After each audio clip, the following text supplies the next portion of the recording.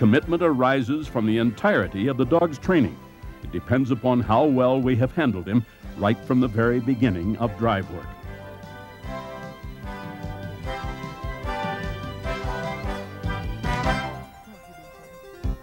In the first 2 tapes of this series, we discussed and demonstrated canine aggression, the art of agitation,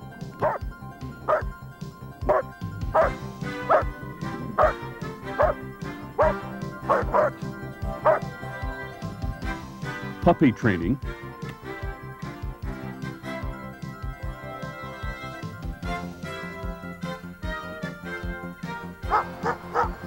character testing,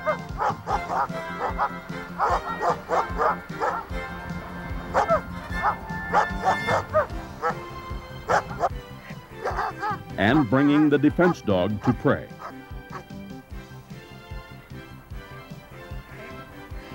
In this tape, we will complete the drive work phase of training, showing you how to bring the prey dog to defense,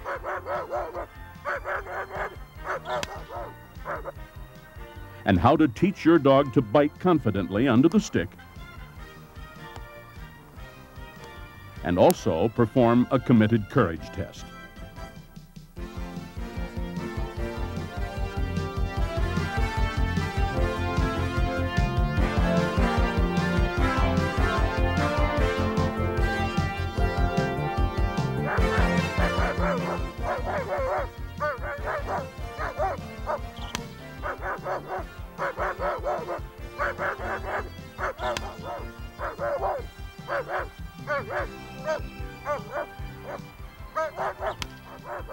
It is generally much more difficult to school the prey dog in defense than it is to teach prey to the defense dog for 2 main reasons.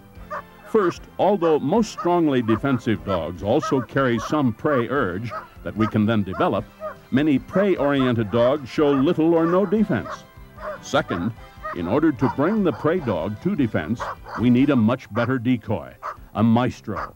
In actuality, what the agitator must do with the prey dog is to instill a tiny bit of fear at exactly the right moment.